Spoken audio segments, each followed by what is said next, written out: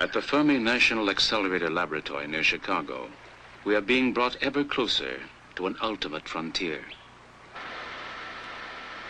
With huge exotic equipment, scientists are working to better see and understand the smallest possible particles of which all matter is made.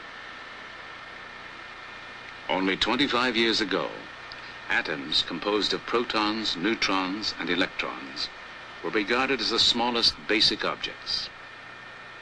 Today it seems that atoms are built of even tinier things called quarks.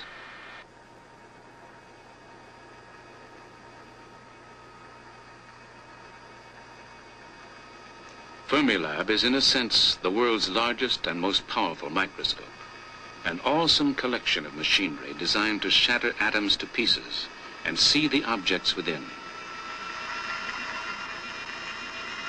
Buried underground, a 4-mile ring of powerful magnets guides a narrow beam of particles, which is rapidly accelerated.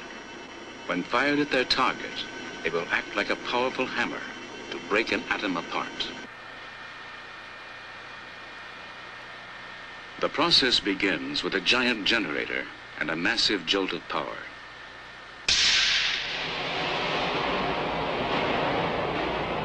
Hurled within seconds to nearly the speed of light, the beam of particles is aimed to strike the tiny nuclei of atoms.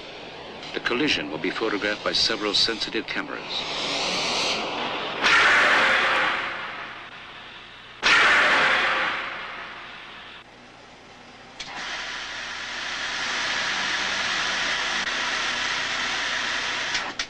When projected onto an analyzing table, the resulting pictures show the scattered tracks left by hundreds of liberated subatomic particles.